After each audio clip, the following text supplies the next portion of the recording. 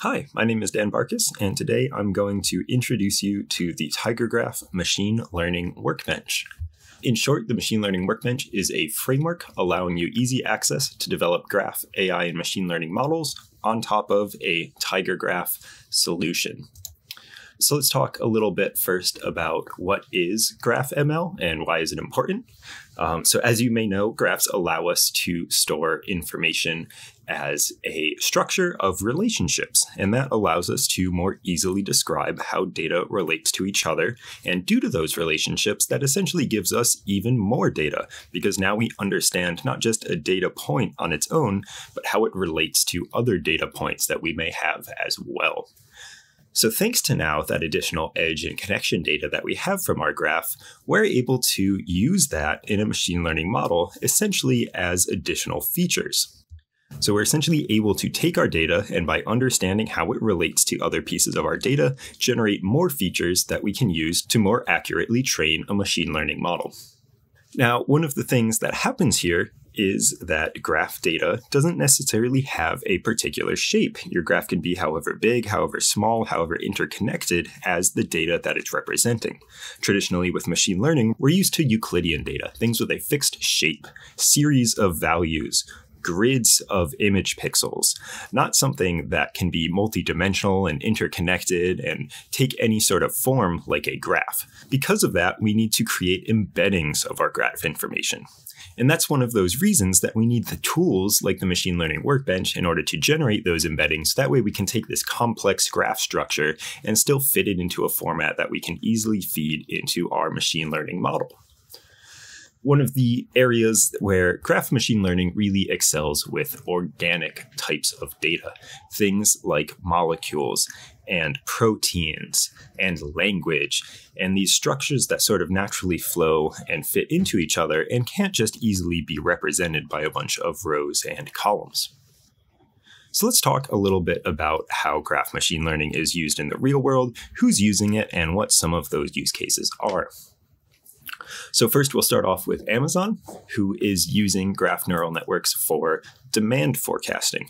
Amazon has a bunch of different sellers. They all sell different products, and there are a bunch of buyers who are buying different things, and they're focusing on different trends at different points in time. So Amazon wants to be able to know how much of certain products it should stock in order to be able to meet up with those future demands. So they need to better understand their customers, who they're ordering from, what they're ordering, and what trends those products fit into, as well as their sellers and what products they supply, what customers they end up shipping to, and what kind of trends those sellers also fit within.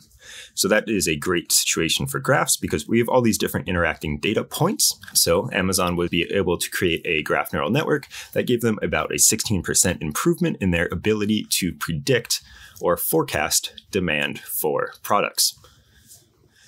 Additionally, we can talk about Pinterest, who is using graph embeddings to help differentiate items within images. As we talked about before with those organic data sources, images, while the digital representation of them may be Euclidean, a grid of pixels, the actual objects and the description of the image itself is certainly non-Euclidean and definitely fits into our graph space.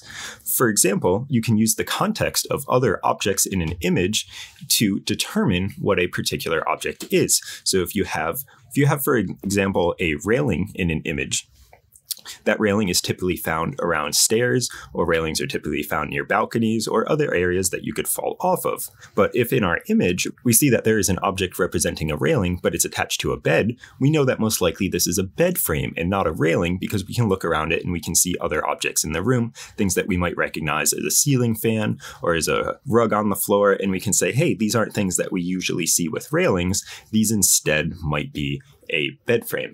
Additionally, the drug company AstraZeneca is using graph neural networks in order to look at drug-to-drug interactions. So how these drugs interact within the complex systems of the human body, interacting with different proteins, people with different diseases, people across different age groups or demographics. All those different things can have effects on how these drugs interact. So we need to be able to keep track of all of that in a data structure, and graph works great for that. So naturally being able to feed that graph data into the machine learning model will give AstraZeneca better results when they are looking at those drug-to-drug interactions and other drug-related use cases. So let's switch gears a little bit and talk about the TigerGraph machine learning workbench itself. So the machine learning workbench is a framework for easy access to graph AI and machine learning models on top of TigerGraph. It can be hosted either on-prem or in the cloud, so you can run it as a Docker image, or you can install it as a standalone application on any particular server that you wish to run it on. It functions as a data pipeline to stream data out of your TigerGraph instance and into a Jupyter Lab environment for easy machine learning and other types of Python integrations. It works with all existing Python machine learning frameworks. Most notably, it will work with PyTorch Geometric, Deep Graph Learning, and TensorFlow support is upcoming. The TigerGraph machine learning workbench also performs common data processing functions, such as training, validation, and testing splits, as well as a few different methods of subgraph sampling to allow you to more easily feed your data into your machine learning model. Please check out the links in the video description for how to get started with the machine learning workbench and where you can visit to view the documentation and get everything installed.